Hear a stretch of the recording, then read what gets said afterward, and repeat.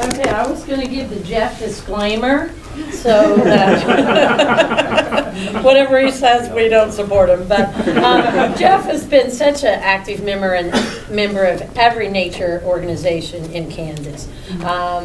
Kansas Native Plant Society, Topeka Audubon of Kansas, Kansas Children's Discovery Center, you name it, Jeff is part of it. And he always brings us lively, entertaining events. And this is probably the record number of people we've had in here. So I don't know how he paid all of you to be here, but he really wanted to have the highest number of people ever. So I think he did it. So it only cost me like $2,000. Well, it was probably worth it. But if you ever have a chance to go to anything that Jeff speaks at, or he does nature walks around Topeka, they're always delightful. So. Okay, shut up. Okay. I'm just kidding. This is my first time public speaking. We'll just get started. But, okay. Because that, and we probably don't have, I don't need to talk about because we won't have enough time. Creating a bird-friendly habitat. We start out with a predator bird. Most people say, well, that's not very bird-friendly. It's going to come and eat my birds. Well, that's part of a bird-friendly habitat. You're creating this great habitat that's bringing lots of things in. It's going to bring the predator birds in too, but there's things you can do to help everything. Any smarty pants that know what kind of bird that is? Terry, you can't say. It's a hawk. We know it's a hawk. Is it a Cooper? Because it's in the woods. It's in trees, in a backyard. More than likely, it's going to be either a Cooper's hawk or a sharp-shinned hawk. And you can't see where its eyes are on its head because it's looking straight at you. Probably the best thing to look at is its feet. The feet. I know it's hard to compare what it. Sharp-shin would have dainty little feet. That's got pretty big, thick feet. So Cooper's hawk. And also I'd say the spotting on the breast might be a giveaway too, because sharp shins, the young ones are more spotted, like splotchy. But anyway, Cooper's hawk. First slide, no picture. Just talking about all our backyards, that's a huge chunk of land. So what we do in our own yards, our own land that we own, has a huge effect on birds and all wildlife. And I mean, and we have the choice of what we can plant, what we can do there. And I say the plants we use in our properties has a profound effect on the birds. The reason I say that is everything starts with the plants. All life starts with plants. All your insects live on the plants.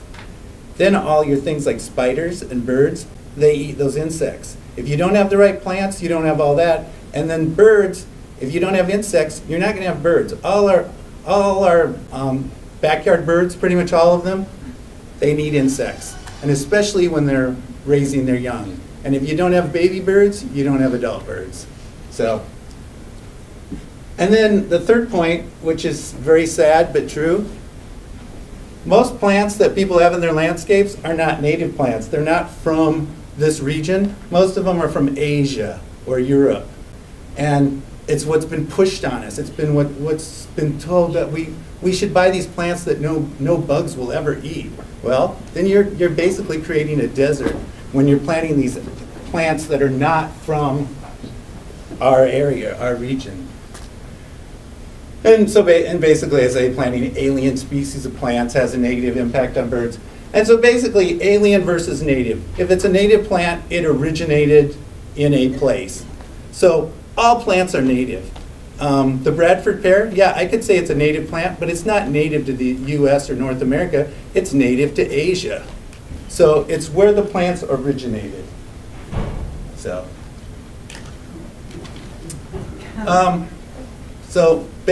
The basic things that birds need for survival, these are kind of given. They need food, just like people. They need water. Shelter, big deal. I mean, think of some of the weather we get if they don't have shelter. And shelter also is big to protect them from predators. So And then nesting sites, and that goes back to, if birds can't nest and raise young, we don't have more birds. I mean, their numbers will plummet. And we all probably know what that bird is. Carolina wren. A little Carolina wren. What do you think he's eating there? Peanuts. Peanuts. Insects. He's actually coming there probably for those peanuts, because I remember watching him. He would actually like jackhammer them and break them into smaller pieces.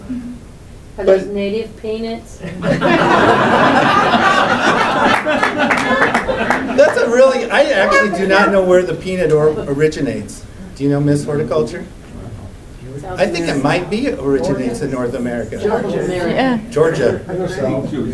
I think, but I mean, I don't know if the Native Americans cultivated it early on. A lot of them in Africa. Africa? Okay, that's that. Sorry. But where do peanuts come from? They come from plants. It still goes back to all the food originates with plants. So food. And there I just said it. All food originates with plants. Whether a bird is eating an insect or they're eating seeds or other parts of plants, it still all originates with the plants. And I'm going to keep saying that over and over because I think a lot of people have never realized how important plants are in the environment to everything above it. So some food's directly from plants, like all the little seeds they're eating. Tree sparrows. And then animals that eat plants. A lot of people, they read that and think, well, animals that eat plants, rabbits, deer. No, insects. Insects are the animals, are the biggies that eat plants. And then, even though I talk about plants and how important they are and all that food, we still can offer supplemental food. And that's probably one of the most fun things to do is offer birdseed to see what birds you can attract. And plus you can get them to come in fairly close and get pictures. Like those are like this far from my back window. I set up this table right outside this back window. And you guys know what those birds are? Tree sparrows, which are typically not normal, common backyard birds. But this was a couple of years ago when we had a really bad drought and there just was no wild food for things. And I had 50 of them living in my backyard all winter long. And whoops. And the big identifying thing of a tree sparrow is the little spot on his breast, which you can see on two of the back ones. And they have the little wing bar and whatnot. Jeff, can we ask a question now or should we wait? We should all ask questions now. You can ask a question if, we'll keep it short. It's a yes or no. Yeah. Is it true that if you feed the birds during the winter, you should also continue to feed during the summer? I don't have a good answer. I personally, I don't think it makes a huge difference. I think, these birds are finding food in the wild generally. I think it's more, it's a good thing. If you want to keep seeing the birds, it's good if you continually feed them. But for the longest time, I only fed in the winter. I never bothered with summer feeding. I think the most important times to feed, though, are late winter and early spring, because they've exhausted all their wild food, and that's when you're really going to start seeing things. Plus, you'll get migratory birds, so they're coming through in the spring. If you're feeding like in May, even like May, I've seen a lot of neat birds because I've been stocking my bird feeders. So I'd say feed all year, but I also find once it gets to be 90 degrees out, I quit filling my feeders. I just don't care. There's lots of bugs then. And and you go out and you get, there's plenty of other food, and you'll get some neat things, but to me, late winter and spring are really important. So, back to plants. Plants are at the bottom of the food chain. Literally everything, pretty much everything starts with plants. There's exceptions, but and what I think is kind of neat, birds, they eat the seeds. That's kind of a given because we put bird seed out for them. But they eat fruit. That's really why why plants produce like berries and stuff. It's not just for fun. It's to get birds to come eat the berries, move the seeds somewhere so they can grow another plant.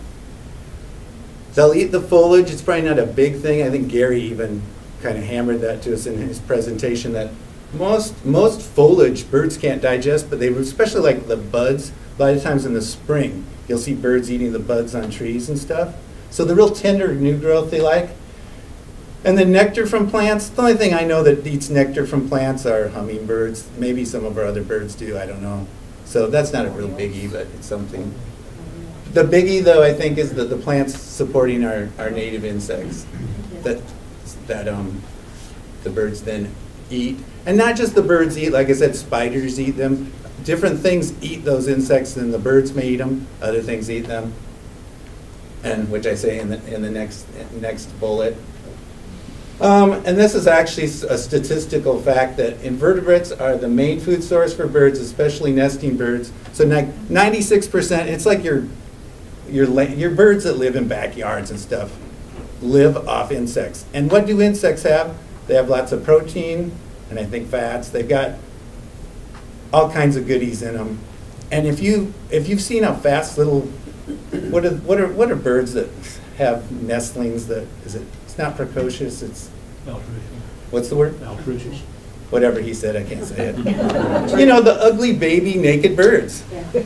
They're hatched, and I think a lot of them double in size every day. I know my flickers, when they nested, they literally, the babies doubled in size every day just from eating insects. Imagine if we doubled in size every day when we were born. I mean, it's really quite amazing. So they go from this ugly, naked bird, you know, featherless little clump of ugliness to like a full-grown bird in like 2 weeks. I mean, it really is, it's pretty amazing. So, sorry about all these words. I thought I had more pictures. They're coming. I keep talking about plants and the whole native versus alien thing. Native plants originate here. Alien plants originate somewhere else. And the native plants support thousands of kinds of insects. It's so true. It's so true. Like, I'll get to another slide, but to give you numbers. More insects mean more birds. And so now you go to a landscape where all the plants are from Asia, and there's so few insects there, and then there's so few birds. I mean, it's a fact of life. And I know for a fact that all the birds in my neighborhood come to my yard to eat, because I cannot grow butterflies or any kinds of insects because the birds are eating everything. So sometimes I say I hate birds because they eat all my cool insects. So anyway, so here's some numbers. And this is just, of all the different kinds of insects, this is just butterflies and moths. And so it's got a group of plants like the oaks. They support 534 species of insects. And these numbers are from the Doug Tallamy Bringing Nature Home book. I don't know how they got this information. Someone did some major studies. Willows, 456. I mean, look at those numbers. So these are all, and these are all native oaks, native willows. Then you jump over here, and these are some really common landscape trees that are pushed upon us to plant. The Callery pear, which is Bradford pear, they're everywhere. They're also becoming invasive. 0. And if you look at some of these plants, if you look at a Bradford pear and you look at the leaves in the fall, there's no insect damage on them. They look like they're plastic. And I mean, that's how they look. And a lot of these things are like that. They just have like plastic leaves because nothing eats them. And you know, I have zeros after them all. There might be some introduced insect that's on them. Introduced it. But often it's an introduced insect. What's the tree of heaven I don't have on here? But tree of heaven is an introduced Asian plant, but there's a moth that's now in North America that lives on tree of heaven. How about red cedar? Huh? How about red cedar? Red cedar is actually native, but I don't think a lot of insects are on it. There's some Bagworms. there's some little butterfly. I want to call it the red streak. cedar elfin, but that's not Juniper elfin. hair streak. Yeah, juniper hair streak. Some of these people should be doing this talk. The juniper hair streak is on the cedar tree, but and cedars have their benefits. I'll say, don't the birds, my birds are in my cedars. Yeah, but cedars are native actually. Yeah. But actually fruit trees, birds will eat fruit. They don't care where the fruits come from. They don't care that the fruit's from Asia or North America. They'll eat that. And that's why a lot of these have become horrible invasive plants, because the birds eat the fruit. The Amur honeysuckle, second to the last, That's this bush honeysuckle that's taken over all our woodlands now. Well, when that happens, all the birds that used to be like ground nesting and lived on the forest floor, they can't live there now, so they're gone. So, depressing but true. Ah, a picture. So, natural food that birds might eat. We talked about seeds, They'll eat that. berries, foliage, flowers, nectar, and then a caterpillar. I don't know how often birds eat the black swallowtail. This is a black swallowtail caterpillar. It's brightly colored, and that's supposed to be a warning to birds. But even if the bird doesn't eat it, because I know they don't all survive, there's insects also that will eat these, and then the birds eat the insects. So.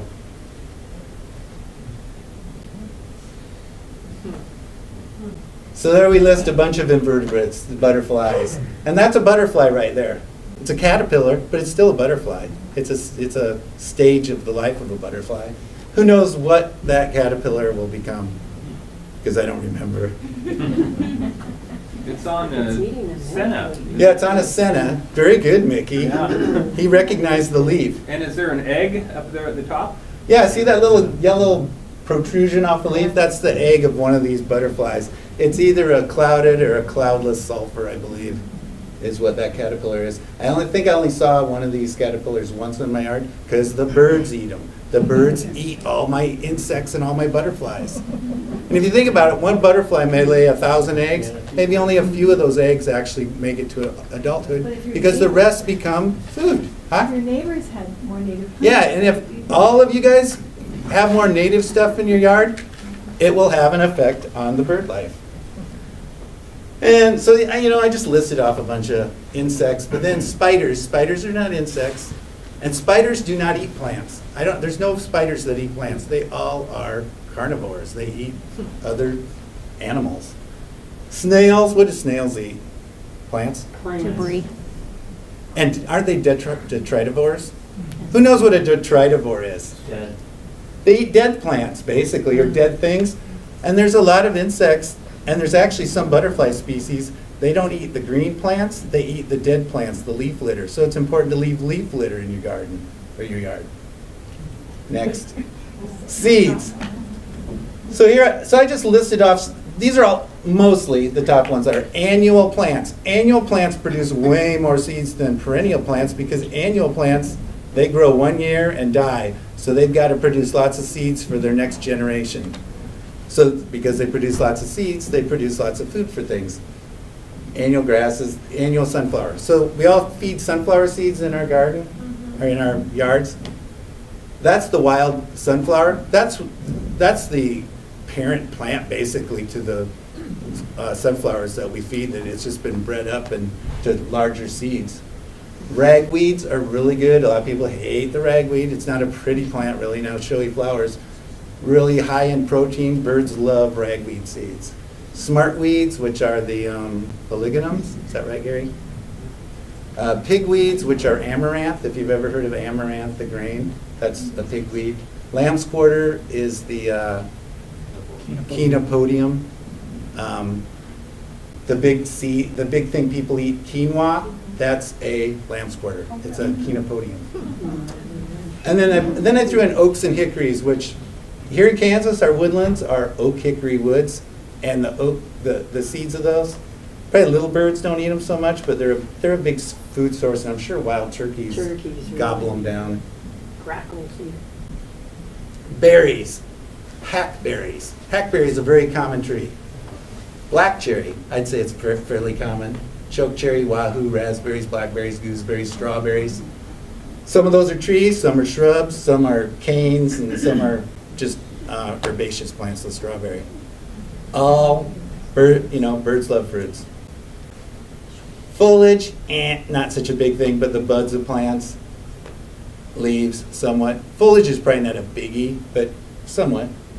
I mean, If you're a leaf the covered bee. Canada geese love grass. They're eating, plants, the leaves. Flowers. You wouldn't think flowers, that birds eat flowers, but I've seen birds sitting on the flowers and pulling the petals off and eating them. So that's another thing they'll eat. And if you think about it, like the petals on a flower, they're pretty tender. They're not, you know, real fibrous and rough. So you can imagine birds eating them, and I suppose they're pretty nutritious too. And while they're doing that, they're also, you've got a blooming flower. What comes to blooming flowers probably? Maybe pollinating insects. So where there's flowers blooming, there's little insects. And some of our native little bees, they're so little you can barely see them. And the birds will pick them off and eat them too. So, nectar, cardinal flower, hummingbirds love it. And I know that much else does. Milkweeds. Those are just some birds that some flowers hummingbirds might go to, but not a huge food thing. And actually, go back to this, cardinal flower, it's a native flower. It's one of the few red flowers we have that's native here in Kansas. And the whole reason that is, insects don't see red. Insects see yellows and whites and violets. So that's what the color of most of our flowers are, because that's what insects see. That's why you don't see a whole lot of red flowers. Go to the tropics and you see a lot more red flowers because you have other kinds of pollinators in the tropics. So now we're going to talk about food that we supply to the birds. And again, I talk about all the wild things that you should have in your garden that help the birds and stuff. But when it comes to really wanting to see the birds and bringing them in close, feed the birds, feed the birds. And I always say, I suppose some of us feel good about, oh, we're helping the birds, but really I think we're being selfish and we want to see the birds. And so we feed them so we get to see them. Number one, suet. Suet's basically animal fat. I should just say animal fat instead of suet, because technically suet's a special fat around the kidneys on an animal. And really any kind of fat from animals. You think, why do birds want to eat fat? I mean, that doesn't even seem like a natural thing. Well, when they're eating insects, they're getting all kinds of fats. So, and in the wintertime, there's not a whole lot of insects to find. Suet's like a really good high energy food for them.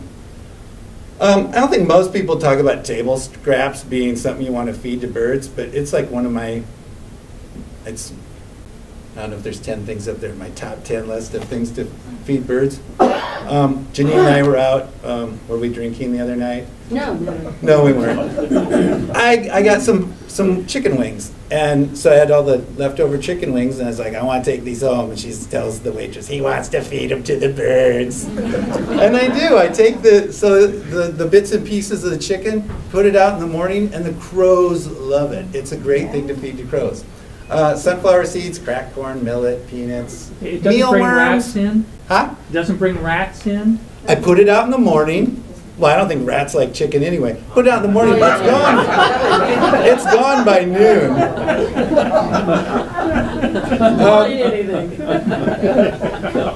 Mealworms, I feed that some. It gets to be an expensive thing to feed the birds.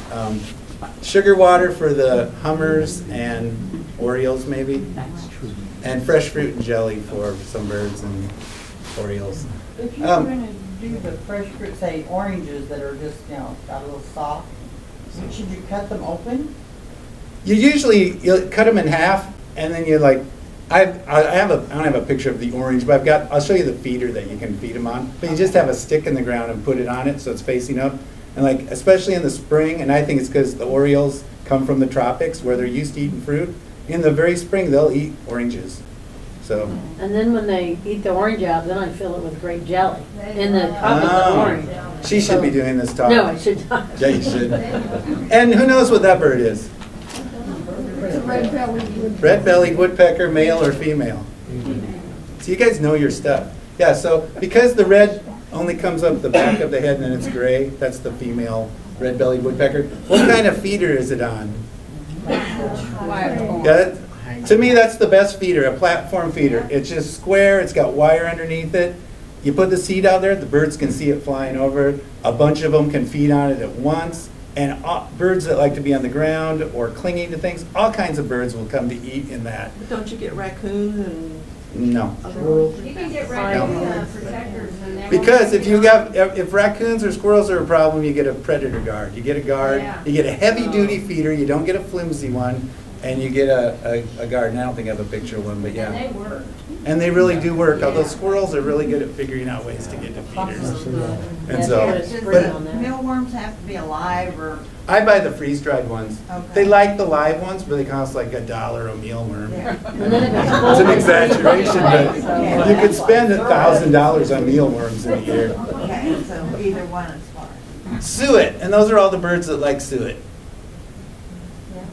And notice the last bird I drew a line through. Why did I draw a line through the starling? Well, some people I don't think know this. They're not. Starlings, they're not native, and so what that they're not native? That's not necessarily the problem. The problem is they compete so much with our native birds, driving them away, destroying their nesting sites. They do so much damage, so I don't want to really encourage the starlings, but they love suet. Huh? I know I do that, which that'll be. I'm going to do a presentation sometime on controlling starlings and sparrows, because it's actually what I have found is a lot of people don't know what to do about them, and there's actually lots of options, but no one ever wants to talk about it because anyway. And that bird is a northern flicker, and is it a male or female? Male, because it's got the mustache. And is it it's got a black mustache, so it's a yellow shafted. If it had a red mustache, it'd be a red shafted, which is the more western United States. There's two, I don't know if they're considered subspecies or forms or whatever. In the western U.S., like what, the Rockies west, is the red shafted. And then the eastern U.S. has the yellow shafted, but we live in Kansas where they intergrade. And so you could have a, well, red and yellow is orange, so it'd be an orange shafted. They're not called orange shafted flickers, but they should be. But I had one once. I never really looked at them. It's like, hey, that flicker's got a red mustache, and it was a red shafted flicker. So, whoopsie. Table scraps. And so my examples of table scraps, any kind of cooked meat, like chicken again. You cook, like if I cook a whole chicken and I eat all the meat and have all the gunk left over, I go put out the crows. The crows they love it. But you don't put it out at night because then you'll get raccoons.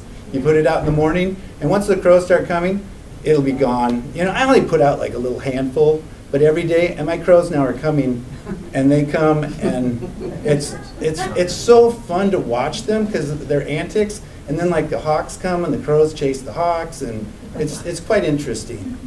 So cooked chicken scrap, cooked eggs is really a good one. And even if you just wanted to take an egg and cook it and then crumble it up and throw it outside, a lot of birds like that. I know like the Carolina wrens, and they need that protein. There's all that protein in it. Too. Huh? Like the shell. Yeah. Oh, and the shells too. What kind of plant is that? Just, you're getting ahead of the talk. Oh, okay. Actually, I'm not sure what it is. Now I'll get to it. Cooked eggs. Breads are really a biggie, so I was just out to steak night last night, and I had all my friends give me all their bread from our meal, and I took it home to the crows and gave it to them this morning. Can we come over to your house and eat? You sure can. Get all those things. And then pancakes. When I say pancakes, I have my own recipe for pancakes, but like 1 egg, some flour, water, baking soda, and then cook it in a whole bunch of grease, a lot of oil. And that's so good for the crows and blue jays in the wintertime because they need all that fat. So those pancakes absorb all that fat, and so it's really good for the birds, and plus they really like it. And you can crush the eggshells in it too. Those are good for you. And they're good. And sometimes when I make like pancakes or waffles, there's one left over, I take that out to them too. Crows and blue jays love them, but unfortunately starlings love all that stuff too. Bad, bad birds. So that tree there is the infamous. So, I don't know if this has a pointer on it, but see these little things here? Those are catkins, which are the little flowers of the plant. That is hop hornbeam in early spring. Hop hornbeam or ironwood. And so they get those catkins in the spring.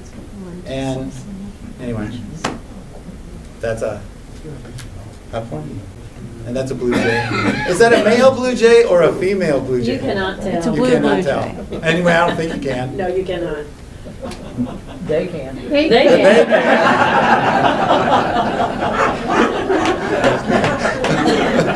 I'm going to just leave. Sunflower seeds. I'd have to say if you're going to feed anything, feed sunflower seeds. Because probably the most kinds of birds like sunflower seeds. Almost everything will eat sunflower seeds. And, I mean, crows probably will. I don't think I ever see them at my sunflower seed feeder because I'm feeding them all that good stuff. But pretty much everything likes sunflowers. Chickadees, titmice, blah, blah, blah, blah, blah, blah, blah, blah. Squirrels love, raccoons love them. Turkeys. Again, I've got a platform feeder, and then that's a bird I hardly ever see.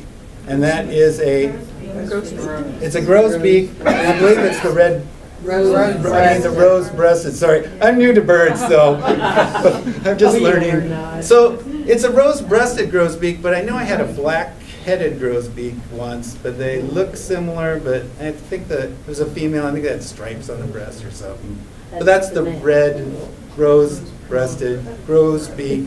You're not going to see these in the wintertime. So this is a great reason to be feeding in spring and summer to get that bird, because they're gorgeous. That's a male. The female doesn't look anything like that.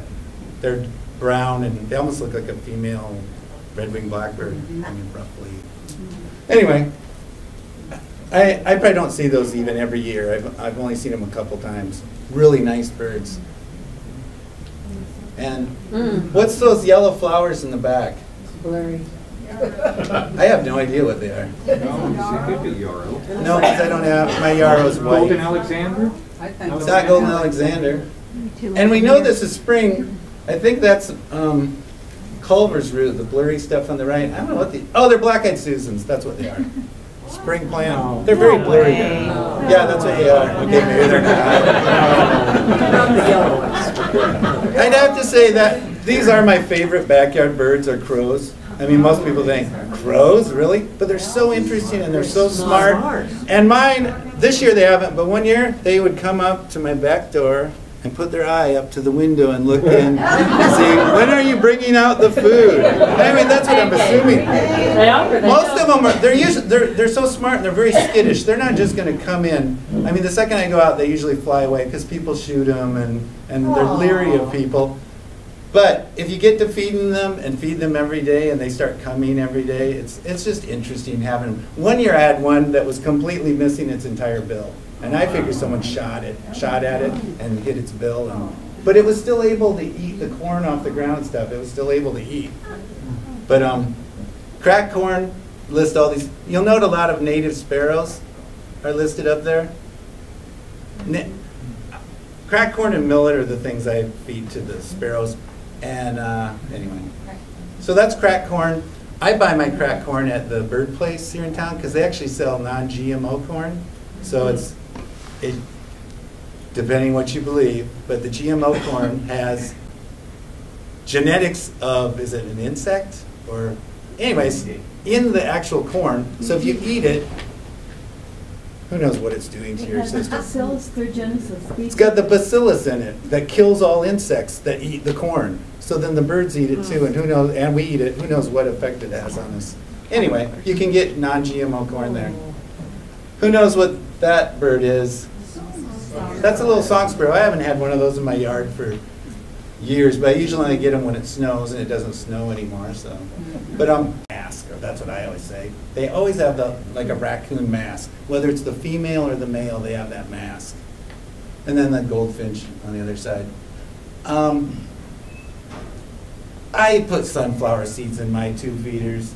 A lot of people buy the Niger thistle. I don't even buy that stuff. It seems like I buy it and it goes bad. And all birds like sunflower seeds, so just buy sunflower seeds. A lot more affordable too.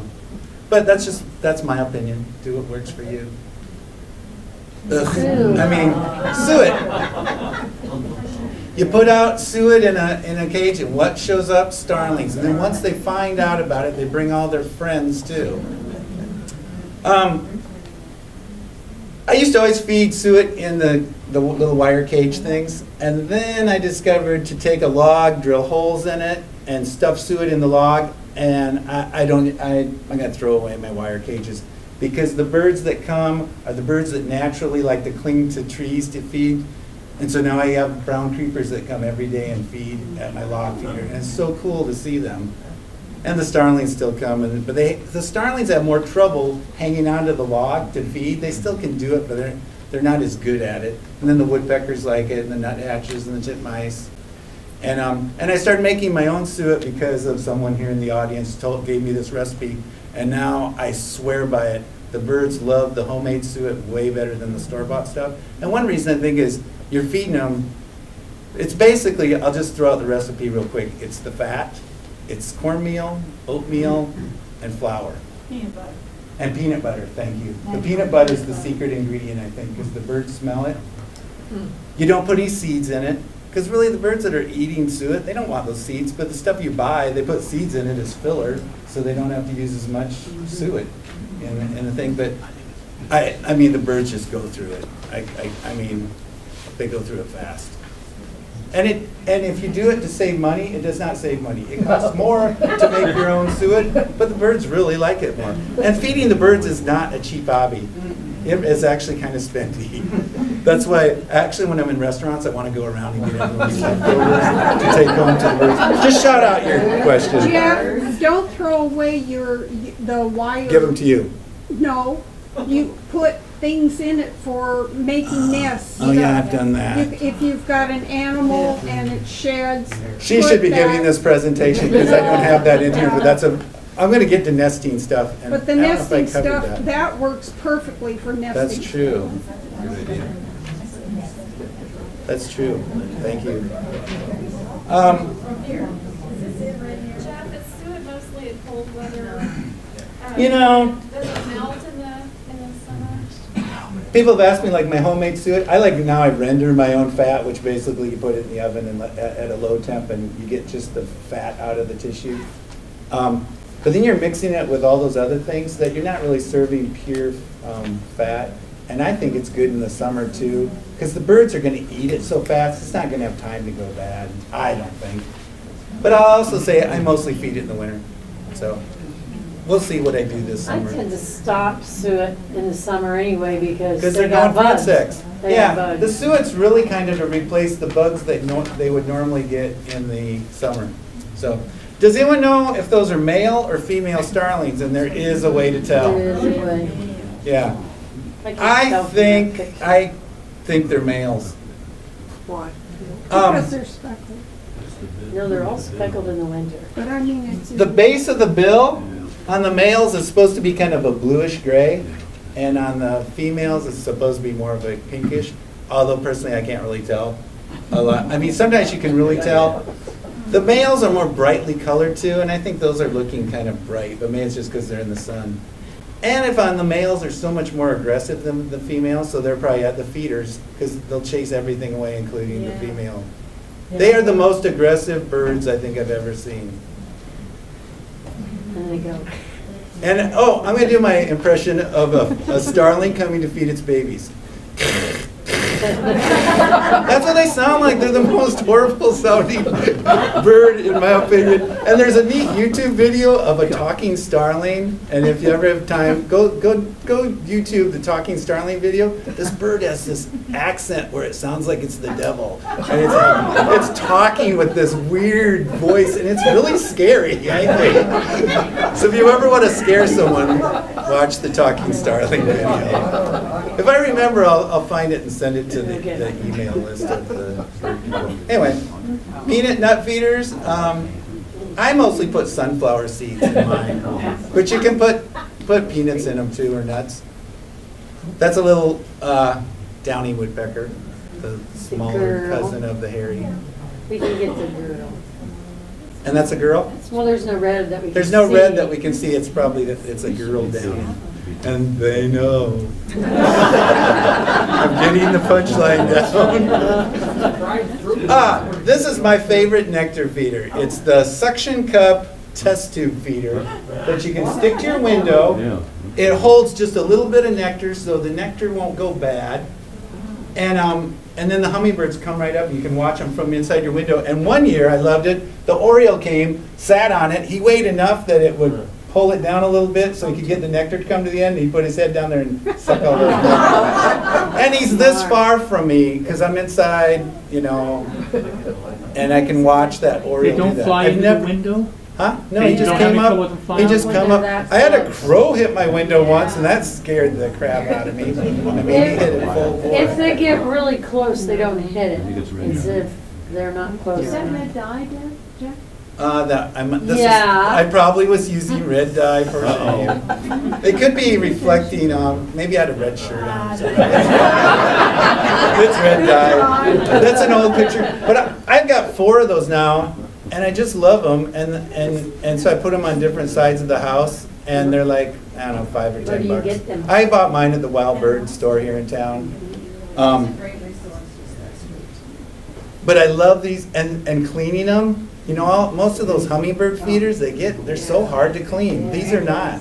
You just need they get, the cap sometimes gets a little black Pipe gunk in cleaner. them. Pipe cleaner. Yeah, so I finally bought a pipe cleaner. I gave up pipe smoking, but I bought a pipe cleaner. Anyway, so the next feeder. And now this is a jelly fruit feeder. See the 2 spikes in the center? You put your orange halves on there, and the birds can come up and eat off there, and then the little dish, you throw your jelly in there. And sometimes I get out hungry and I need some jelly on my toast.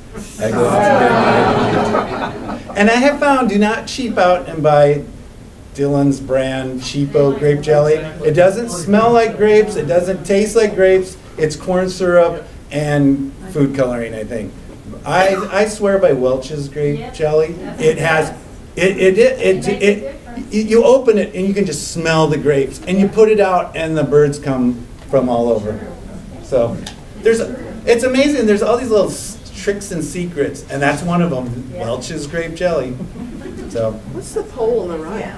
oh, this is an interesting thing. So it's just a shepherd's hook, but this is a slinky. I was reading, you want to keep the squirrels off your feeders, you put a slinky on the pole, and the squirrel starts to climb up it, and he goes, woo, woo, and he jumps off. And it really works, and then after a while, they get used, they go, woo, woo, and they climb up it. But it has actually worked really pretty well, but there's always one squirrel that figures out how to get around it. So, it's a great use for a slinky, and it's a great conversation piece. Why do you have slinkies on your pole? Jeff, also another bird that you might not normally see but here is the catbird. They love the jelly. See, I've never had a catbird come to the jelly that I know of, and that's something. Everyone has kind of different experiences too, and you've got different birds, and so try different things. But don't buy cheap jelly. So. I'll see that to my husband. Water. So bird baths are obvious. Natural bodies of water are great if you live on a lake, which I do not. But if I did, that'd be wonderful, because then I could see all kinds of cool birds. Some people have little creeks going through their, natural creeks. It's a great thing, attracting to birds. If you don't have those, you can do bird baths. You can do a garden pond. That's my little garden pond in the back. Who knows what that blurry bird picture is? It's a warbler, which you're never going to get warblers. They're not going to come to feeders. Warblers are going to eat insects, but you can get them at your water source. A yellow warbler. And see how he's got white eye rings? That's a key to what he is. I'd say he's a Nashville. So that's a male Nashville warbler taking a bath in my nice scummy looking pond. But the birds love it. So drips, like you can just have a hose dripping, or they make some special drips you can buy, right, for birds and misters. And then my favorite is the ant moat. Do you guys know what an ant moat is? If you feed hummingbirds and ants come to the hummingbird feeder, you can buy an ant moat, which is like a cup that you fill with water. The ants can't cross the water to get to the feeder. Well, the birds love to drink out of the ant moats. Any of your tree-loving birds will feed out of ant moats. And I need to replace mine because mine broke. But I've got a picture in here. But natural bodies of water, private property, no trespassing. Lake Sherwood, they don't like you trespassing there. But bird baths. That's just a dog dish with some rocks in it. Which, it's a good sized dish. It's a big dog dish. And so I've got that. Unfortunately, I don't think I've got water in it right now. I need to get on it. We've got a pair of bluebirds and a delightful starling there. And adding stones, the birds then can get on the stones and drink instead of having deep water that they fall in and get wet. And so the rocks are really good to help. Does the bluebird have something in his mouth that when this? No, I think that's an optical illusion, but it does kind of look like he has something in his beak. He has his beak open. Maybe he's just drinking the water. I think it's an optical illusion. And then my little garden pond attracts wild mallards. Every spring now they come, and it's got to be the same pair. They come flying in the yard, and they land, and they're really pretty tame. And Do they nest around there? I keep thinking they will, but I've never known that they have. Jeff. And You should tell people you live in the heart of the city. And I live in basically suburbia, suburban Topeka. I'm surrounded by fescue lawns and just your generic yards. And I mean, I don't, like, Janine lives in like nature paradise. She has natural woods all around her. I've got natural no woods around me. I mean, maybe a mile away there's some woods. So I've transformed my crappy yard that was just generically a few species, not much native, and I've had over 100 species not fly over my yard, but come to my yard to live, eat. I need to publish my pancake recipe because really, the blue jays and the crows really love them. And some of this bird food I make, like the suet, I really want to eat it because it's all food that we eat. It's fat, peanut butter. What do we put in our cookies? Fat, peanut butter, sugar, flour, oatmeal. That's what's in the suet that the birds eat. And when you make it and you smell it, it is so good. And I gotta tell the story. Carolyn had a relative over, and she had made some of the suet, and it was sitting out, and they looked like these little like bars, and they took one and ate it. Did they like it? They were so embarrassed, I don't know. Anyway, I haven't eaten them yet, but next time I make them, I've just got to try It them. looks like peanut butter fudge. Yeah. Well, we should just go bake some. Maybe we get cookies. And this is my poor man's drip I made. I took a hose and I have it dripping into my dog dish, and it's sitting on a chair. It's horrible. I just did this for the picture to have an example. Fill a gallon bucket and put a little hole in the bottom of it and hang it from a shepherd's hook and let it drip into your bird bath. So you've done that? Yeah. Well, there you go. There's an ant moat. So there's an ant moat with some leaves in it and some water. It's obvious I didn't clean it out and put fresh water in it. So who knows what that bird is? It's a nuthatch. That's a red-breasted nuthatch. I have not. And is that a male or a female? I know they're different. I think that's a female, isn't it? Dark. It's hard to tell because the darker head is a male, but you can't. And it might be an immature too. I don't know. Anyway, that's a red-breasted nuthatch. They only come down some winters. They're eruptive species, so they only come down when their food sources are depleted up north.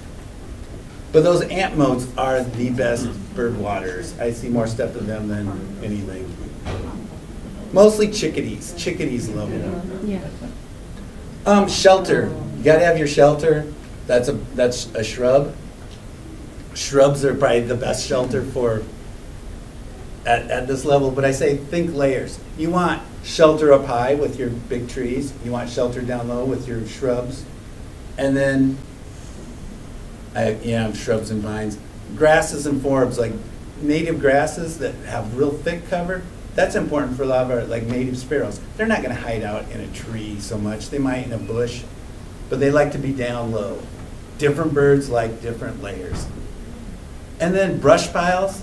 I swear by brush piles because you can make a brush pile about this big and so many birds can get in that and hide from, especially from predators. Nest in there, but you'll often find spider webs, and I think hummingbirds use spider webs to make their nest with. So you want all these things for them to help them with nesting. And I just got to throw out, when the great crested flycatcher was nest building, it was the it was the coolest thing ever to watch because she did all the work, she would get all the nesting material, and he would follow her and protect her while she would nest. And sometimes other birds would come and he'd attack them, and she's doing all the work. And I like my grass clippings, I threw them all back in the corner of my yard.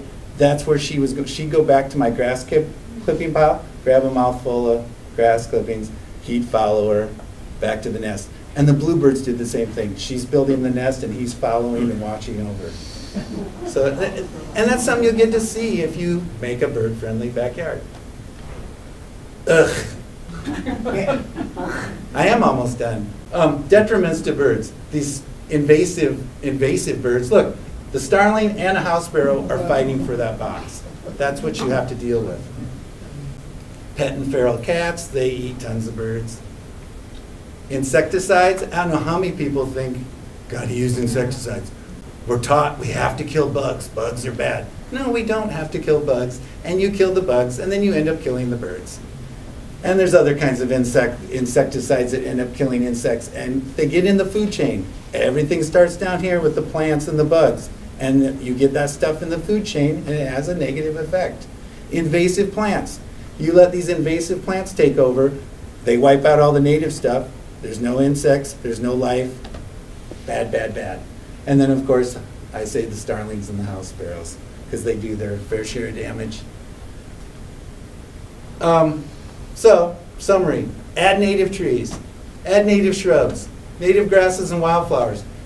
That's great, but you got to remove your alien plants. I mean, a lot of people say, well, I just can't cut that tree down. Just cut it down. You know, I wouldn't advocate cutting down all the trees in your yard, but get rid of one of them and replace it with something native. You got a Bradford pear? Get rid of it. Replace it with something. Don't do it all at once, though. Do it piecemeal.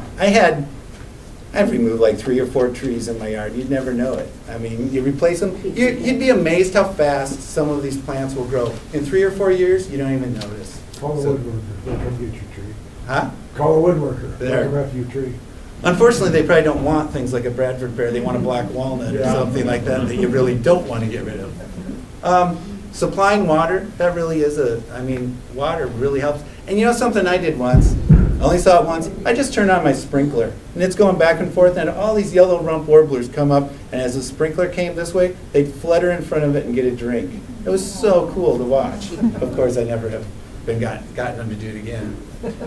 Lots of food and feeders.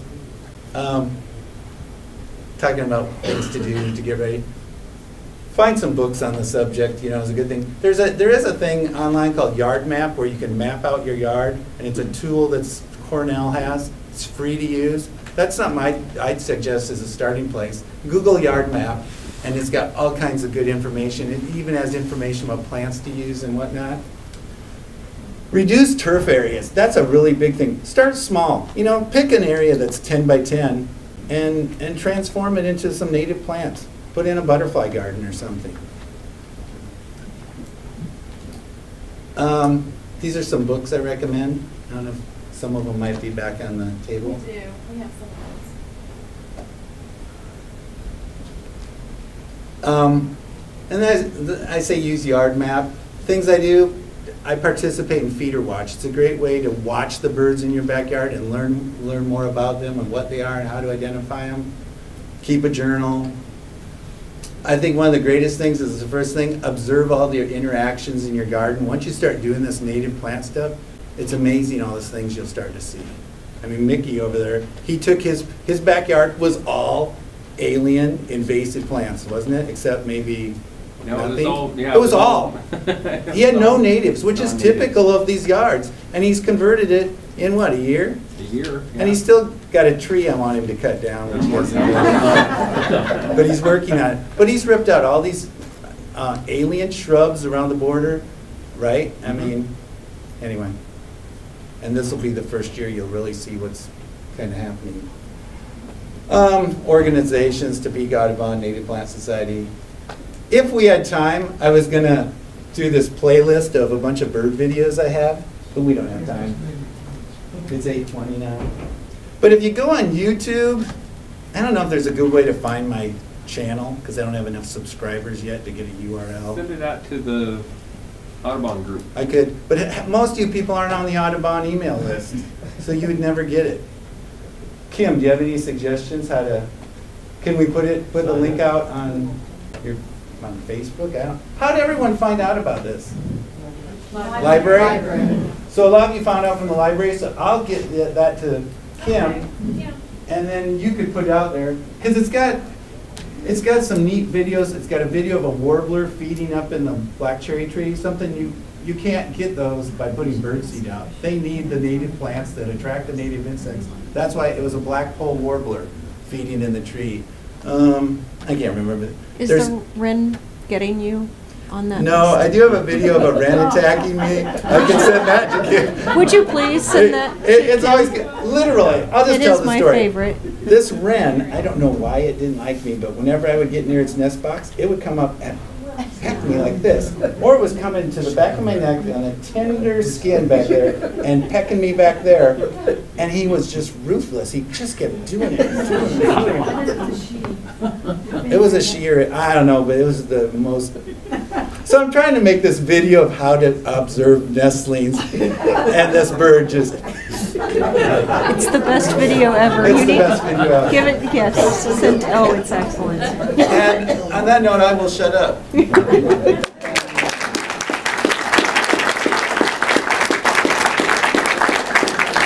thank you all for teaching me some new jokes and for sharing. And I love how people shared things that they've seen. Like you saw the If you don't have one, you should get a prairie wings. There's a brilliantly written article about it.